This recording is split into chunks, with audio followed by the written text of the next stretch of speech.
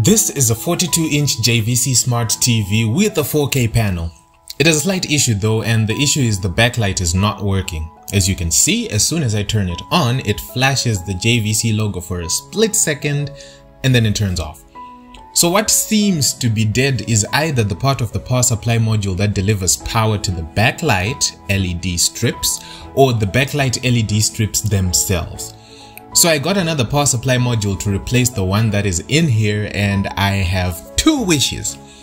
Wish number one is my diagnosis was correct and swapping this part will solve my issue. Wish number two is it's not the LED strips that are faulty, because I can't fix those for now. So let's open it up.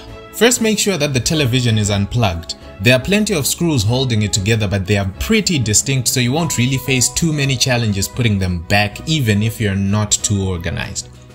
Removing these allows you to remove the back plate, which gives you access to all the electronics of the TV. As you can see, there are three main circuit boards.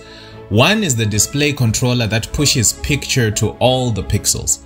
The other is the main board, or the brains of the TV, where all the buttons, the ports, the processors, the memory, the built-in Wi-Fi are connected to. Here is the cute little Wi-Fi antenna tucked nicely over there.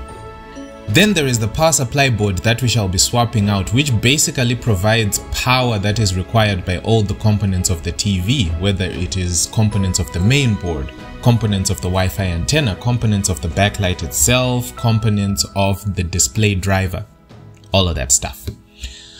So we can remove all the connections to the power supply, then go ahead and unscrew the screws holding the power supply in place. Pro tip: power supplies have capacitors which store quite some juice, so be careful when handling power supply boards. Even when nothing is connected to them, they can still properly give you a shock. By the way, if you're loving the stuff that we're making, do lightly tap on that subscribe button. We want to get to 5,000 followers by June, and we are so close to getting there. Right, now we screw the power supply back in. We reconnect the cables we removed in their rightful positions, and we make sure they are nice and snug. Then we close the backplate, and finally comes the moment of truth. Will it turn on? Dum dum dum. Looks like we did not win, but the key thing here is, what have we learned? When I switch it on, it is behaving in the exact same way as it was with the old power supply, meaning it's not a power supply issue, so I didn't need to spend the 80 bucks I did getting this one. Also, we now know for sure that it is the LED strips that are faulty, which I feared the most, because to replace them I have to take apart the TV to its bare bits and pieces, and that involves separating all the bits that make up the display panel.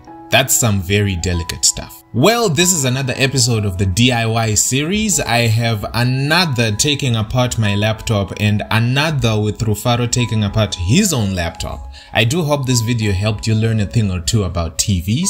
If there are any other gadgets you want to see me take apart, hit me up in the comments.